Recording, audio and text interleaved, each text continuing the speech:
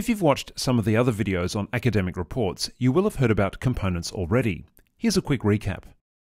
A layout template is made of a number of components. Components can be edited, moved, or deleted. And components do a specific job within a template. For this video, we're in Academic Reports Setup, Layout, Report Templates. You work with components in the Design tab. We'll use this simple template to have a look at how components work and to make some simple edits. This is a template I created in a previous video. Click on Design. As you hover over the report, you'll notice that sections become highlighted. Each of these is a component. Icons become visible that allow us to modify the component. This is the school name component. Its job is to display the school name as configured in the global Sentral settings area. This icon, often called a hamburger icon, allows me to move or reorder the position of the component within the template. This tells me the style assigned to the component. This tells me the name of the component.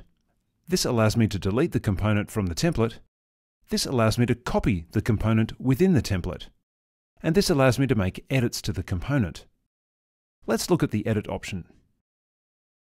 We can't change any text here, but we can change what it looks like.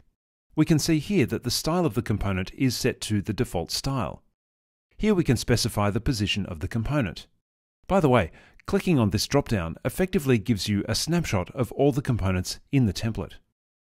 In the Styling section, we can change what the school name will look like. Let's make it stand out more. Let's choose Header 5 Style instead of Header 1. And now let's give it some padding. This adds white space around what's in the component. To make the school name stand out a bit more, let's add a padding value of, say, 30, just to make it obvious. Remember, this is not in millimeters, but in PDF units. You don't need to know what a PDF unit is, you just need to know that it's not a millimeter. Click Save. The changes are quite obvious. You can clearly see the added white space and the change in the style of the heading text.